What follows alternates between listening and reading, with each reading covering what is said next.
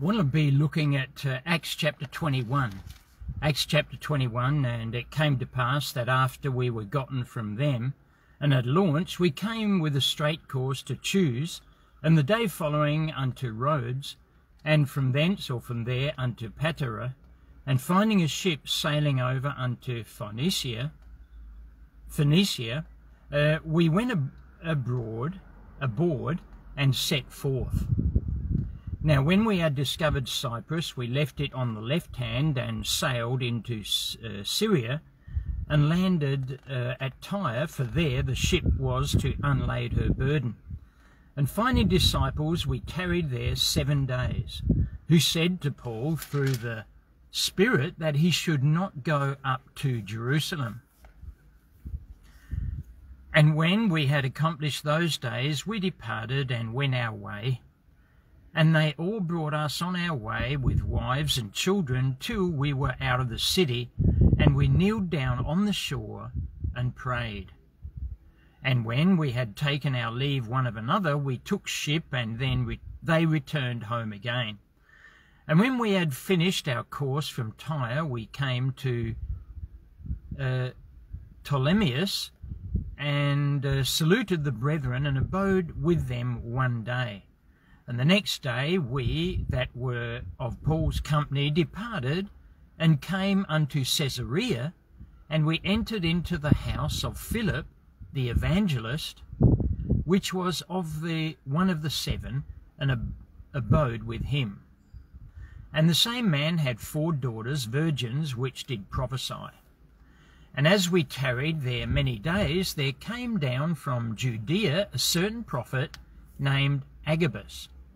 And when he was come unto us, he took Paul's girdle, and bound his own hands and feet, and said, Thus saith the Holy Spirit, So shall the Jews at Jerusalem bind the man that owneth this girdle, and shall deliver him into the hands of the Gentiles. And when we heard these things, both we and they of that place besought him not to go up to Jerusalem. Then Paul answered, What mean ye to weep and to break mine heart? For I am ready not to be bound only, but also to die at Jerusalem for the name of the Lord Jesus. And when he would not be persuaded, we ceased, saying, The will of the Lord be done. And after those days we took up our carriages and went up to Jerusalem. There went with us also certain of the disciples of Caesarea, and brought with them one Mason of Cyprus, an old disciple, with whom we should lodge. And when we were come to Jerusalem, the brethren received us gladly. And the day following Paul went in with us unto James, and all the elders were present. And when he had saluted them, he declared particularly what things God had wrought among the Gentiles by his ministry. And when they heard it, they glorified the Lord, and said unto him, Thou seest, brother, how many thousands of Jews there are which believe, and they are all zealous of the law. And they are informed of thee, that thou teachest all the Jews which are among the Gentiles to forsake Moses, saying that they ought not to circumcise their children, neither to walk after the customs. What is it therefore? The multitude must needs come together, for they will hear that thou art come. Do therefore this that we say to thee.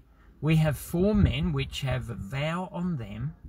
Take them and purify thyself with them, and be at charges with them, that they may shave their heads, and all may know that those things whereof they were informed concerning thee are nothing, but that thou thyself also walkest orderly, and keepest the law.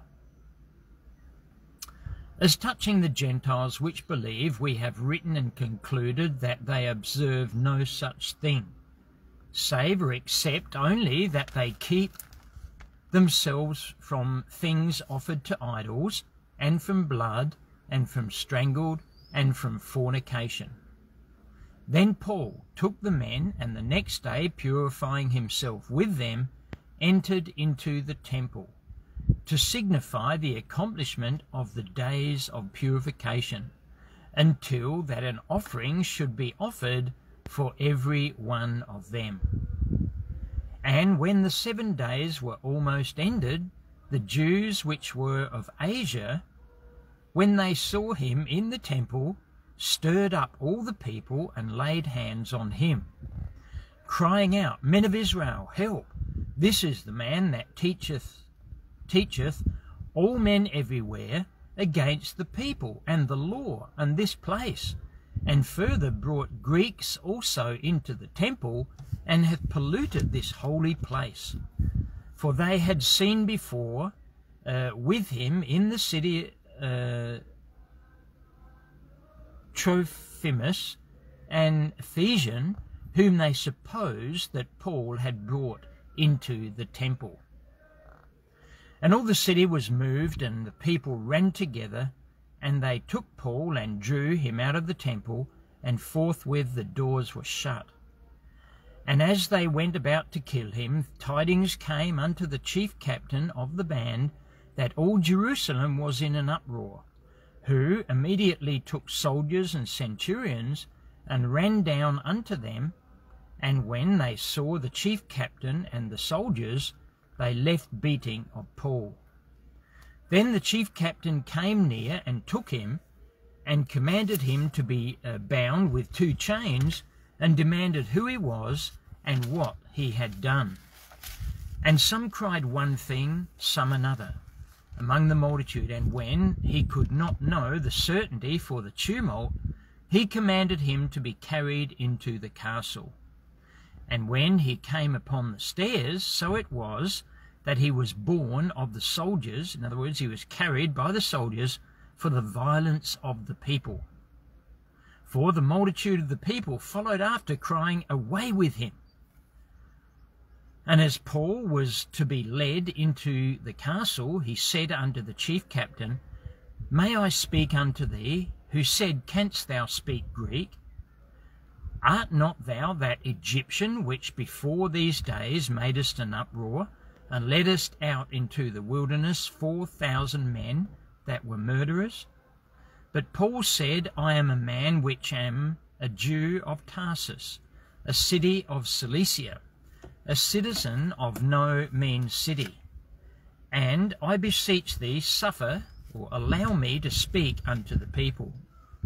And when he had given him license, Paul stood on the stairs and beckoned with the hand unto the people. And when there was made a great silence, he spake unto them in the Hebrew tongue, saying,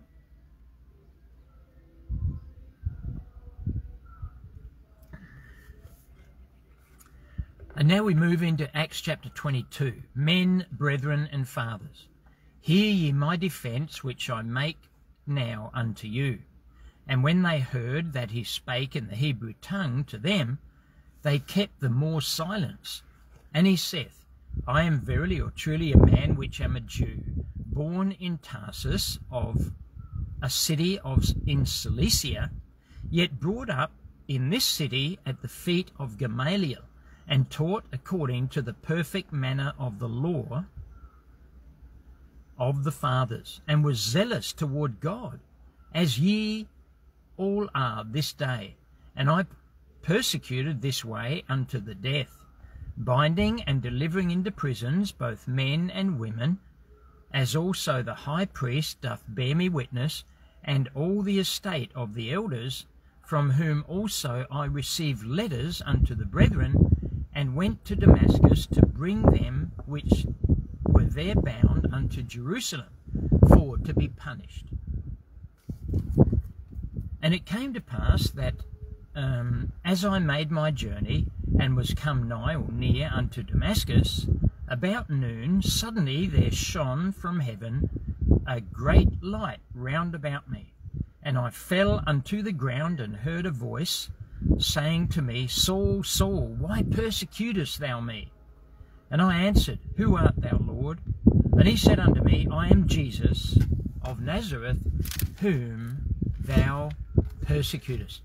So although he was persecuting, and he believed that he was persecuting the Christians, in actual fact he was persecuting the Lord Jesus Christ himself, because they were his people. They had become children of God through faith in the Lord Jesus Christ. And they that were with me saw indeed the light, and were afraid, but they heard not the voice of him that spake to me. And I said, What shall I do, Lord? And the Lord said unto me, Arise, and go into Damascus, and there it shall be told thee of all things which are appointed for thee to do. And when I could not see for the glory of that light, being led by the hand of them that were with me, I came into Damascus. And one, Ananias, a devout man according to the law, having a good report of all the Jews which dwelt there, came unto me and stood and said unto me, Brother Saul, receive thy sight. And the same hour I looked up upon him. And he said, The God of our fathers hath chosen thee, that thou shouldest know his will, and see that just one, that is the Lord Jesus Christ, and shouldest hear the voice of his mouth. For thou shalt be his witness unto all men, of what thou hast seen and heard. And now why tarriest thou? Arise and be baptized, and wash away thy sins, calling on the name of the Lord. And it came to pass that when I was come again to Jerusalem, even while I prayed in the temple, I was in a trance, and saw him saying unto me, Make haste, and get thee quickly out of Jerusalem, for they will not receive thy testimony concerning me. And I said, Lord, they know that I imprisoned and beat in every synagogue them that believed on thee. And when the blood of thy martyr Stephen was shed, I also was standing by and consenting unto his death, and kept the raiment of them that slew him. And he said unto me, Depart, for I will send thee far hence unto the Gentiles. And they gave him audience unto this word, and then lifted up their voices and said, Away with such a fellow from the earth, for it is not fit that he should live. And as they cried out and cast off their clothes, and threw dust into the air, the chief captain commanded him to be brought into the castle, and bade that he should be examined by scourging. In other words, they would whip him, that he might know wherefore they cried so against him. And as they bound him with thongs, Paul said unto the centurion that stood by, Is it lawful for you to scourge or whip a man that is a Roman and uncondemned? When the centurion heard that, he went and told the chief captain, saying, Take heed what thou doest, for this man is a Roman. Then the chief captain came and said unto him, Tell me, art thou a Roman? He said, Yea. And the chief captain answered, With a great sum obtained I this freedom. And Paul said, But I was free-born. And straightway he departed from him which should have examined him, and departed from him. Oh, sorry, what he said that. And the chief captain also was afraid after he knew that he was a Roman, and because he had bound him. On the morrow, because he would have known the certainty wherefore he was accused of the Jews, he loosed him from his bands, and commanded the chief priests and all the council to appear, and brought Paul down to set him before them. So, all these believers, they were taken, they were put in prison for preaching the gospel and for doing wonderful exploits for the Lord, and the Lord had healed people by their hands. And this was the time when healing was in vogue. In other words, the laying on of hands and healing people by means of laying on of hands. And so, these were sign gifts. These were gifts that are not for today, but they were in these particular days. And the main thing is that we come to faith in Christ, that we have the freedom which is only found through our Lord Jesus Christ. You can be free from the burden of sin. If you put your faith in the Lord Jesus Christ, the one who was crucified upon the cross, Christ died for our sins according to the Scriptures, and he was buried, and he rose again the third day according to the Scriptures. And if you put your faith in him, your soul can be saved. He shed his precious blood for the redemption of our soul. The redemption of our soul is precious unto the Lord. He wants to redeem your soul by the precious blood of his beloved Son, the one who shed that blood on the cross, in whom we have redemption through his blood, even the forgiveness of sins. So again, what do you need to do? Come in repentance toward God. Change your mind. Agree with God that you are a sinner. And then put your faith in the Lord Jesus Christ, and your soul will be saved. Why go down to hell when there's absolutely no need? You need to be saved, and you need to be saved right now. This is an urgent message. You know, we as gospel preachers call you to repentance and faith in our Lord Jesus Christ. Agree with God that you are a sinner. Just admit that to God. Yes, I realize that I'm a hell-deserving sinner, but thy Son has died for me upon the cross. And then simply come to Christ. Put your faith alone in him for your eternal salvation. Thanks for listening. Thanks for watching. Have a great day. And remember, it's either heaven or hell, depending on what you do with the Lord Jesus Christ. If you're interested in this, look me up, youtube.com/peace by Jesus Christ. God bless you. Have a great day.